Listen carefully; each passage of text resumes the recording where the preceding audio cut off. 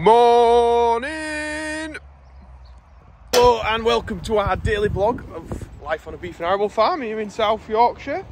Although later today I'm going to be travelling down to Cornwall, the furthest I've ever been, and this is the vehicle I'm going to go in. Yeah, never driven that far, and never driven that far with just me on my lonesome. So that should be interesting, but it might not make this part of the video, to be honest. Morning, mate. Morning. So Andy's got started with the straw blowing, and I'm going to be going out in the daft today. First time with the new box on and cattle in. They're all loaded. Andy and Connor will start strawing up, and I'll get off with these once we've got the paperwork. Oh, so everything's changed.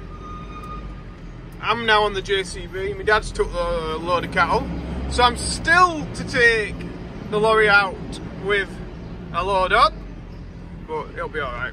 We can wait it out. I'm not worried. But why, when I can happily sit in like this for 8-10 hours and work and not even like bat an eyelid about it, but when I'm thinking about driving for 6 hours with stops in between, it seems like a massive, you know, deal and massive adventure.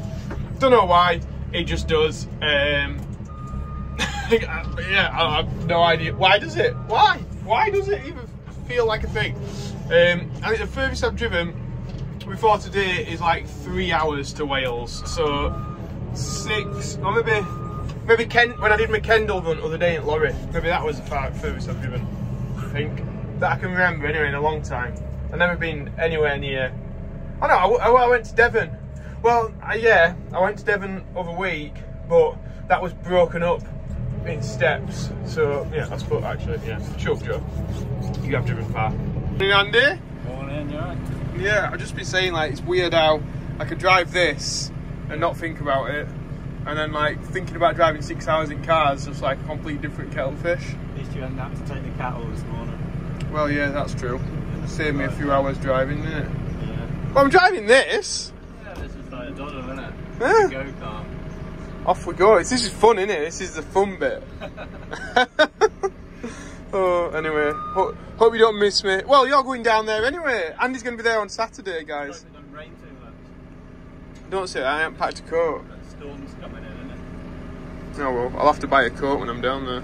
Oh, I could call and get it, I suppose, anyway. Yeah, anyway, yeah. Somebody might give you a coat. Yeah, somebody give me a coat, that'd be cool, that'd be cool. Bristol Street Motors coat, yeah, that'd be.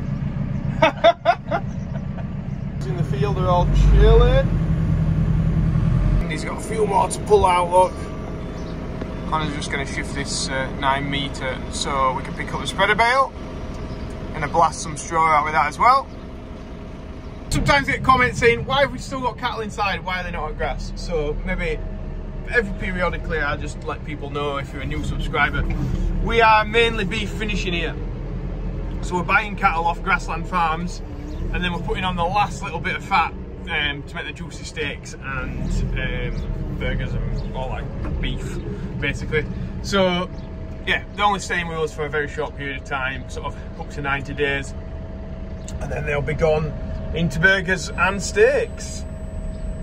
So yeah, we've got cattle in all the time, but they're not the same cattle, basically. And then the ones we put out to grass are the younger ones that still need to grow a bit. They need to build that frame, and then what we're doing is just putting the weight on the frame. So yeah, that's what that is. Just a bit of a recap. I know most of you guys know what I'm on about, but I'd recap it. Morning, Connor. You alright? It's coffee time. Oh, we're quizzing Connor now. We're just saying about Julie, aren't we? Me Julie. Yeah. Me Julie. You don't know that song? No.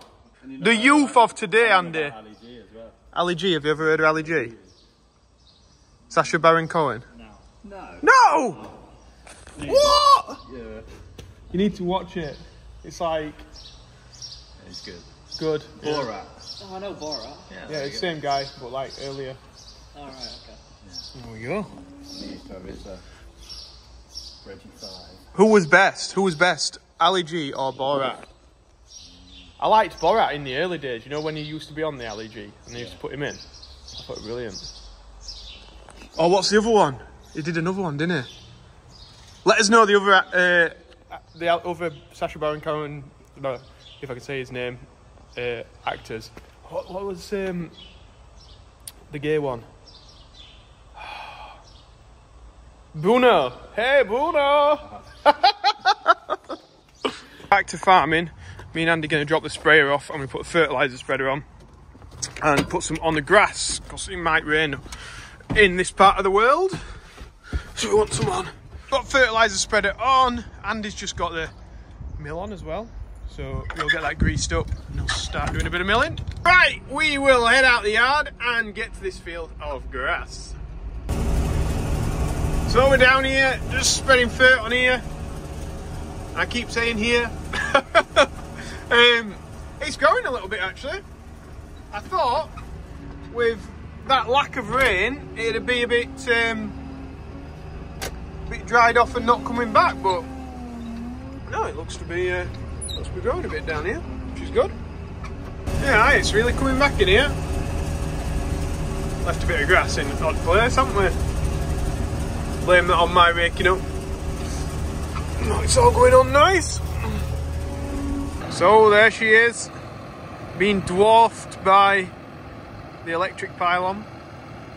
I think we've got like big tractors and stuff, but compared to that, it's a little speck in it. So yeah, just going round. As you can see, it's all nicely growing away now.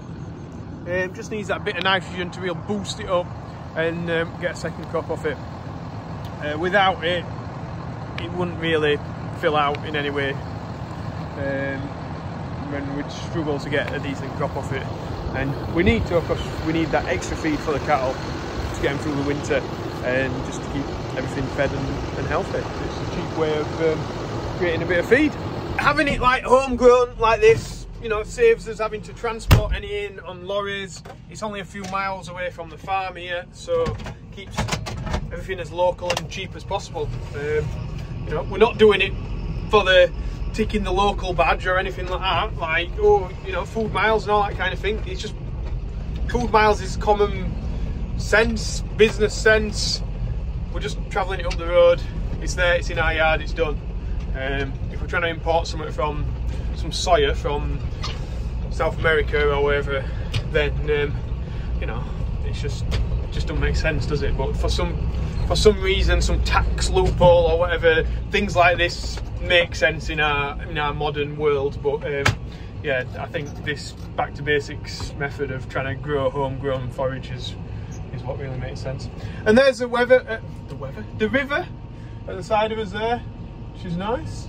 Got a bit of trash in it, but to be honest, looking here, it looks nice. A bit of rubbish in there, but it's looking a lot better. It used to just be full of shopping trolleys and bits and bobs like that, but it's really starting to come along down here. I'm just getting down the hopper, so we'll just check. Oh, it's fairly even. So sometimes there can be more in one side than the other, but we're quite lucky. It's fairly even, so it should run out at the same time. If there'd been a bit more at one side than the other, I'd have just kicked it across with my feet and then kept everything working right.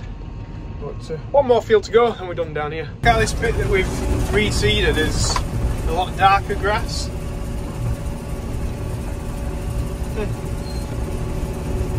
Gets a lot thicker as well down by the river here. Must be better ground. Find out what Andy's up to down here. I think the shed's going up well. Hey, it's looking good.